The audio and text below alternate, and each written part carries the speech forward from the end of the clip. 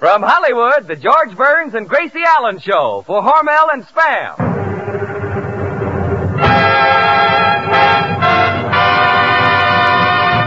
Crazy people.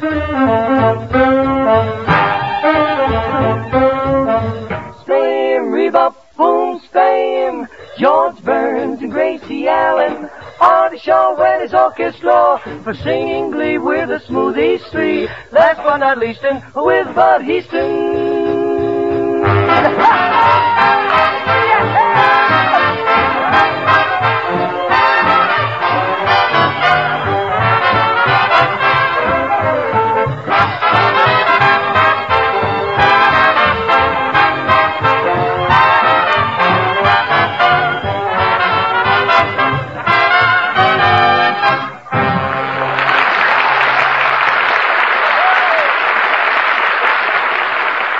Monday night again with George Burns and Gracie Allen bringing a big load of fun and a suggestion about how to answer your husband when he calls up and says, I'm bringing the boss home for dinner. Now don't worry and get yourself in a daze. Serve Spam and your good man may get a raise.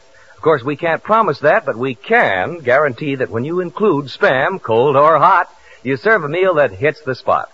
He-Man appetites say Spam is great. Family or guests like the satisfying flavor, the grand-tasting goodness of this delicious meat.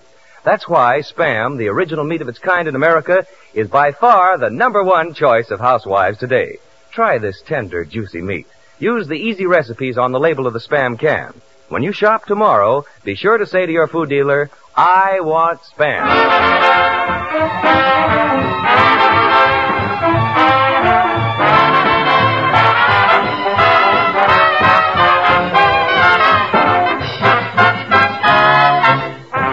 Tonight we find George and Gracie about to leave for the courthouse where Elsie Tralafast, the girl whom George promised to put on the radio, is suing him for $200,000 for breach of contract. And here they are, George and Gracie.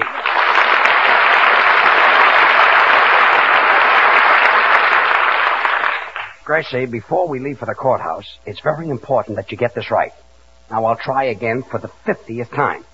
Now, you're on the witness stand, and I'll pretend I'm the attorney. Now, you're going to be my character witness.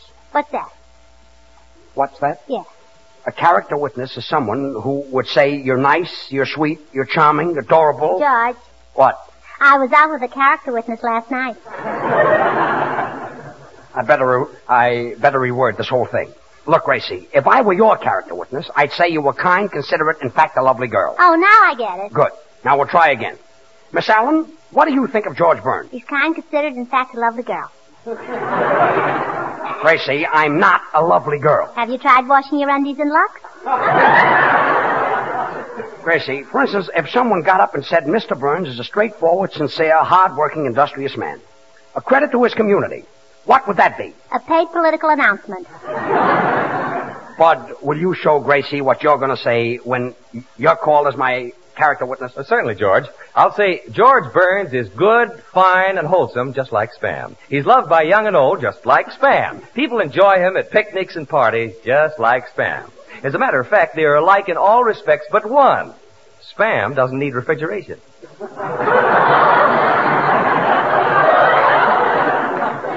Thanks, Bud, but that's a nice TL for me, but I don't need refrigeration either. No? Then why does everybody say that you're going to be in the cooler? Gracie, it's very important that you know what a character witness is. It's someone who knows me personally and gets up and tells the jury what they know about me. Senor Burns, I shall be most happy to be a character witness for my friend who I've known for a long distance. Well, thanks, Senor Lee. Now, what would you say about me? Pues tendré que decir la verdad, ¿verdad? Como soy un hombre muy honrado, me veré obligado a decir that's que en el very, tiempo que... very nice, Senor Lee. But why don't you say what you know about me in English? You want to lose the case? Well, I can see Elsie Tralafast spending my $200,000 right now. George, your car's waiting downstairs. We better start for court. Well, thanks, Artie. Oh, by the way, Artie, will you tell Gracie what you're going to say when you're on the stand as my character witness? Oh, sure. I know George Burns, and I've been with him for a long time. We've never had a contract. His word is his bond. And I might add that I only wish that I were half the man that he is. See, Gracie? Boy, the things I have to say to hold this job. That's nice gratitude. Why, Artie, when I first met you, you were a spendthrift, and I changed you. You thought of nothing but running around and having a good time, and I changed you. What were you when I first picked you up? Huh, a baby. And he changed you. Oh, quiet. What do you think, this is a joke? I don't know. It got a laugh. I wonder if Elsie Tralifass is having this kind of trouble. George, I'm surprised that lawyer isn't here yet. Oh, by the way, Gracie, are you sure that lawyer you hired for me is all right? Well, he handled my uncle's divorce case and settled the whole thing in one day. How did your uncle make out? Well, he got the custody of his wife's parents.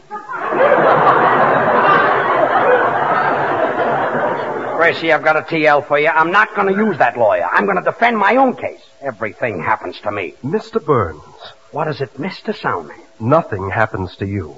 A famous psychologist once took 2 newborn babies, of which I was one, brought me up scientifically, and allowed the other baby to follow his natural inclinations without any restraining influences.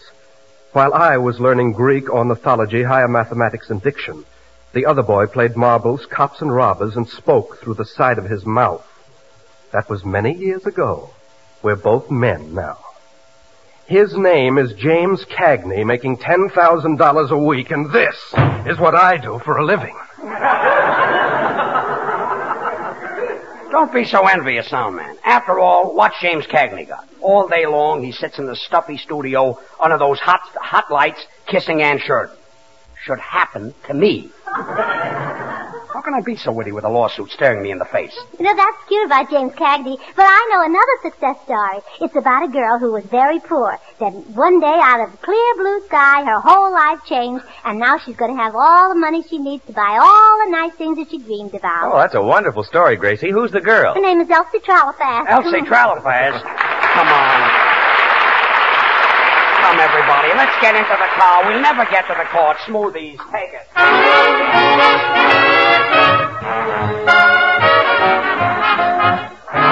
You ask me why I'm always teasing you.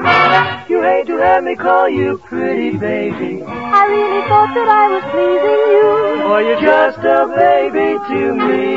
Your cunning little dimples and your baby's fair. Your baby talking, baby walking, curly hair.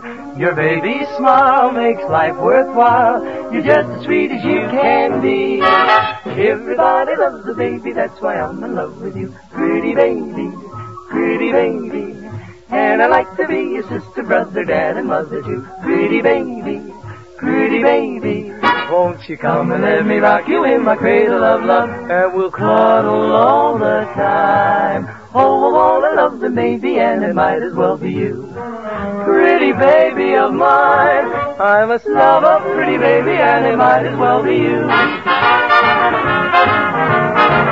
Pretty baby, pretty baby. Pretty baby, pretty baby. Won't you come and let me rock you in my cradle of love, and we'll cuddle all the time. Oh, wanna love it, baby, and it might as well be you. Beautiful baby of mine, oh my, everybody loves a baby, that's why I'm in love with you. Pretty baby of mine, and I'd like to be your sister, dad and mother too. Pretty baby, pretty baby. Won't you come and let me rock you in my cradle of love, and we'll cuddle all the time. Oh, I wanna love him, baby. Well, I could be your loving baby. Well, could you love us, sort of, maybe? Oh, I've got plenty of love in me, baby. Oh, bad, pretty little baby of mine.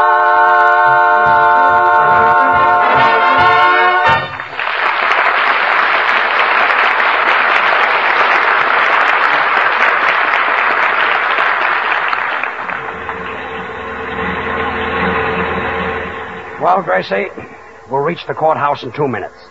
Is everything clear in your mind? Yeah, except one thing. What's that? What's the character witness? Gracie, look. If you were on trial and I'd get up in court and say that you're intelligent, considerate, and a conscientious girl, a person who has a keen sense of responsibility, whose brilliance is matched only by her beauty, why would I say that? Well, because you're under oath and you've got to tell the truth. I don't know. I think I'm going out of my mind. Hey, look out for that car, George. What car?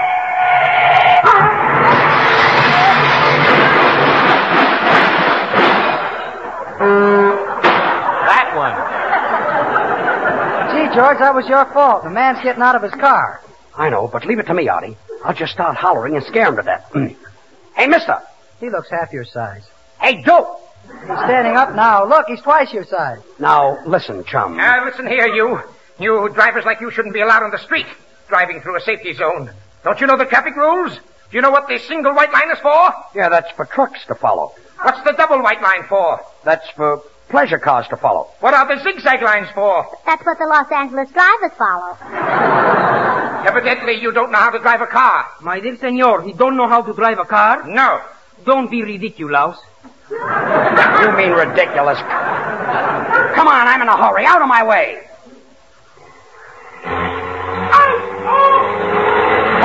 Hold on, everybody. I'm going to step on it. Say, George, when you started the car, you bumped into him. Yeah, and he's got your license number. He has? Yeah, on the seat of his pants.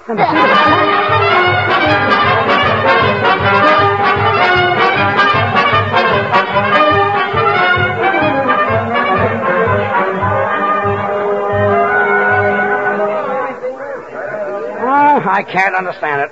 My case was supposed to have started a half an hour ago, and the judge isn't here yet. Hey, bailiff, what happened to the judge? He's back there ranting and raving. I've never seen him so mad. How do you like that? I'm being sued for $200,000, and he's mad. What happened? Well, on his way to the courthouse, some crazy driver ran into him. This is a fine thing. Some dopey driver running into... Oh... George fainted. Well, what's the matter with him? Well, he's suffering from a rundown condition. He's run down? No, the judge was. Oh, what happened? Now I remember.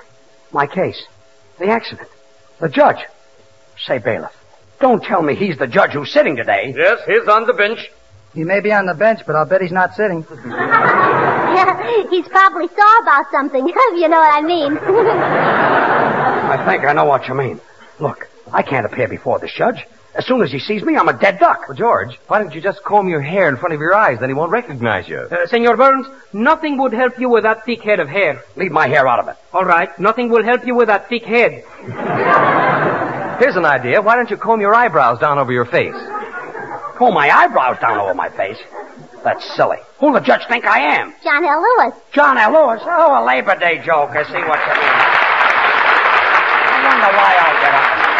I wonder if things like this happen to other people.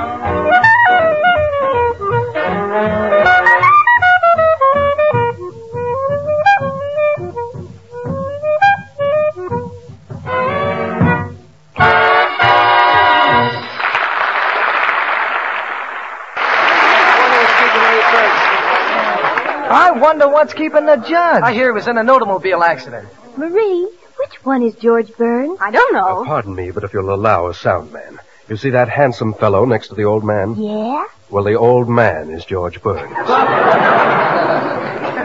Gracie, the judge will be here any minute. Now, do you know what a character witness is? No. No.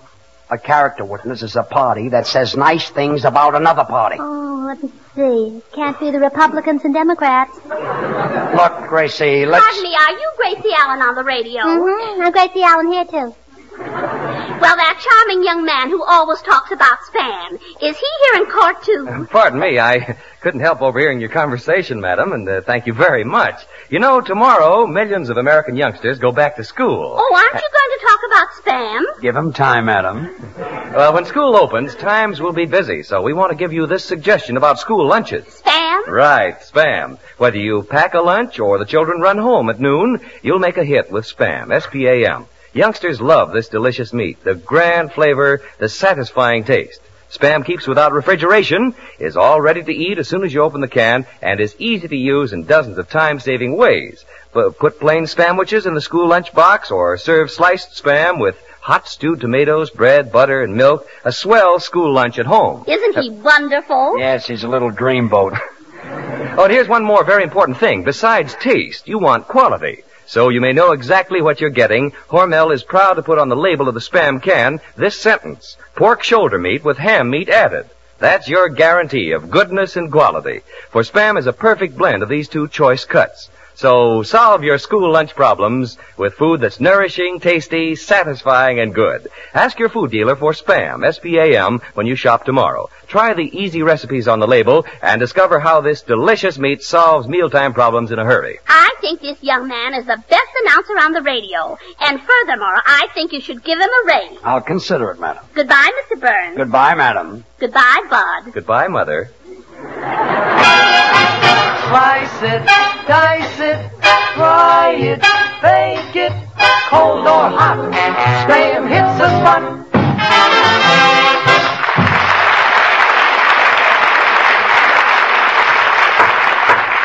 Everybody rise. Court now in session. His Honor Judge Hammond presiding. First case from the docket, breach of contract suit. L.C. Tralafast versus George Nathaniel Burns, alias Poopsie. Are both sides ready? Plaintiff is ready. I represent L.C. Tralafast, Your Honor. George, you better cover up your face. If the judge finds out who you are, you'll lose the case. If he covers up his face, it'll be even worse. What do you mean? He'll get him for concealing a deadly weapon. I know what I'll do. I'll just hold my head down. Come now. You're wasting the court's time. Will the defense speak up? Well, Your Honor, I'm George Burns, and I'm defending my own case. Young man, when you speak to me, stand up straight and look straight at me. Well, Your Honor, I'm down here tying my shoelace. Oh, never do that, young man. This morning I bent down to tie a shoelace, and a car hit me right in the safety zone. Well, that's life, I guess. Why, the fellow who was driving that car must have been blind. Blind? He hit you, didn't he? Quiet, Gracie. Well, George, I'm not going to let anybody say you're blind and get away with it. Gracie, I think he's got you're a spoiling lighter. the whole thing. Aha! Turn around, young man. So you're the fellow who hit me in the safety zone. That's George. Cold or hot, he hits the spot. Gracie, please. You see, it wasn't my car, Your Honor. It was the car that resembled my car. Oh, maybe the judge was struck by the resemblance. You see, Your Honor, what... Silence. Miss Tralafast, so this is the man you're suing. That's right, Your Honor. Well, let's get on with the case. And you're suing him for $300,000. No, Your Honor, $200,000. Such a small sum. Your Honor, you're not going to let a little thing like being hit in the safety zone affect my case. Mr. Burns, this is a court of law. What transpires between myself and yourself will absolutely have no bearing on the case whatsoever. I assure you, you will have a fair, unbiased, impartial trial.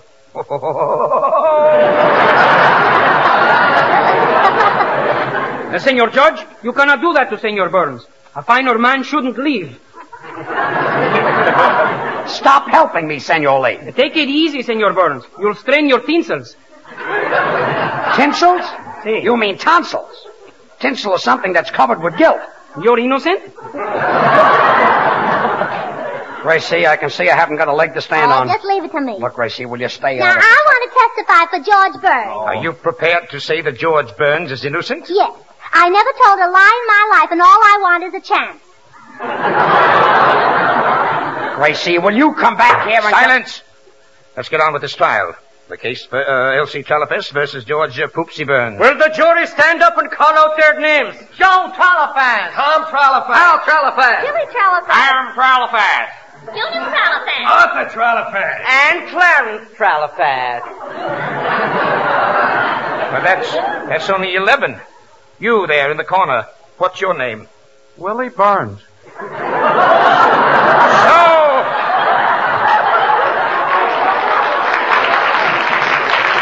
So, Poopsie, you're trying to fix the jury, eh? Now, listen, Judge, I don't even... Silence! Quiet or I'll have you fined $100 for contempt of court. $100? That doesn't begin to show your contempt for this court, does it, George? Gracie, will you stop? Mr. Burns, is it true that you took Elsie Tralafest to the beach and played piggyback with her? And Well, promised nobody- to put her on the radio? You did? Next witness. But, Your Honor, I never... Silence!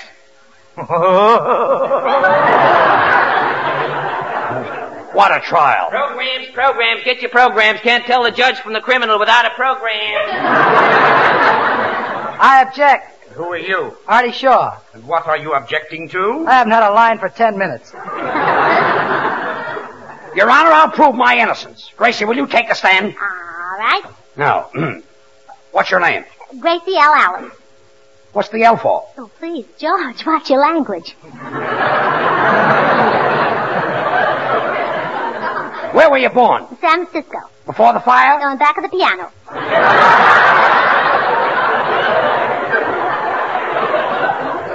Listen, Gracie... You know what my father said when I was born? I object. You guessed it.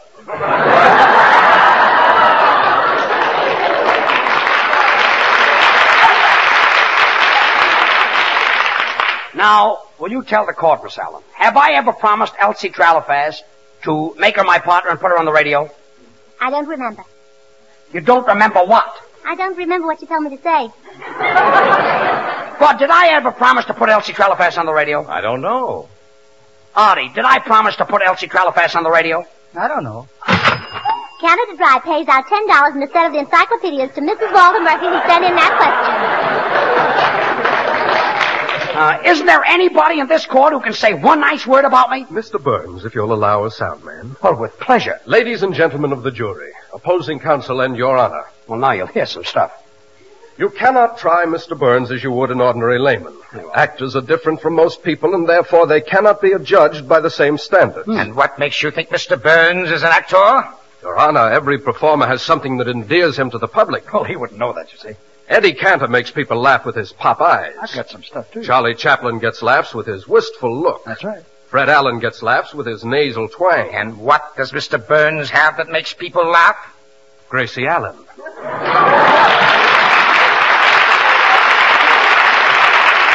Well, this is fine. If I had my... Silence! Oh. Gentlemen of the jury, you have heard all the evidence. All the evidence? I object, Your Honor. I have something to say that will prove my complete innocence. And then Out of order! Silence! Gentlemen of the jury, you have heard all the evidence in this case. I want you to go to the jury room now and weigh each bit of testimony very, very carefully and come back with an impartial verdict of guilty. Help! I'm being framed! Thanks, Judge. That's all right, Mrs. Tralafast. I'll see you again tonight. Oh, well, just a minute. Now, before this thing goes too far, I want to warn Elsie Tralafast right now that if she doesn't drop this lawsuit against George Burns, I'll tell all about her being out with Johnny Hyde. Oh, no, not that. I'll drop the suit and pay all the costs, but please don't tell them about Johnny Hyde. You, my client, you knew Johnny Hyde? She knew Johnny Hyde? She knew Johnny Hyde. She was out with Johnny Hyde. Johnny Hyde? She knew Johnny Hyde? She knew Johnny Hyde. Johnny Hyde? Johnny Hyde! Johnny Hyde! The George Burns acquitted! Extra paid by Elsie Tralafast drop suit. Admits knowing Johnny Hyde.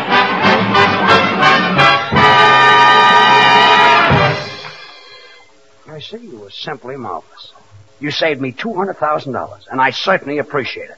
But there's one thing I'd like to know. What's that? Who's Johnny Hyde? Who's Johnny Hyde? Yes. Who's Johnny Hyde? Who's Johnny Hyde? Well, who is he? I don't know. I don't know.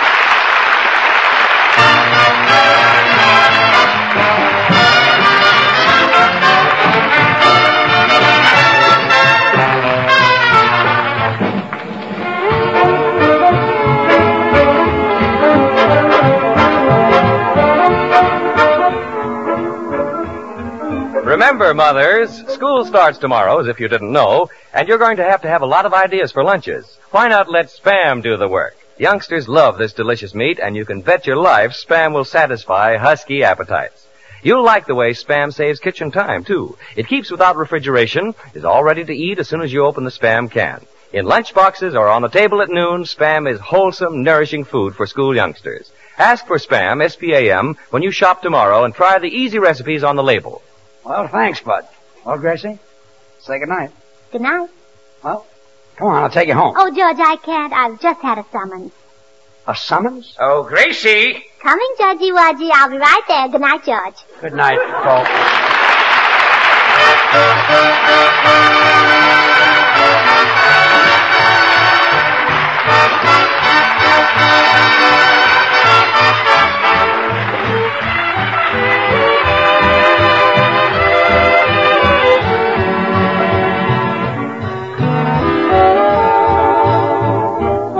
Listen again next Monday night, same time, same station, for George Burns and Gracie Allen, with Artie Shaw and his orchestra and the Smoothies, brought to you by Hormel and Spam. Until then, this is Bud Easton reminding you to remember that cold or hot, Spam hits the spot.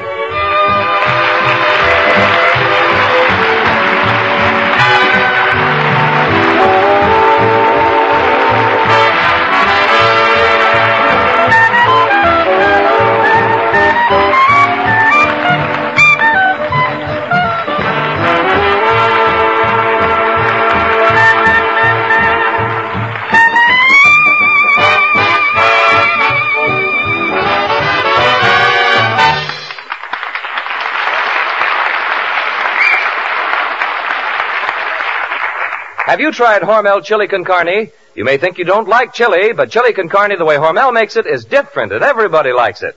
Double your money back if you don't like it. Try Hormel chili con carne tomorrow. This is the National Broadcasting Company.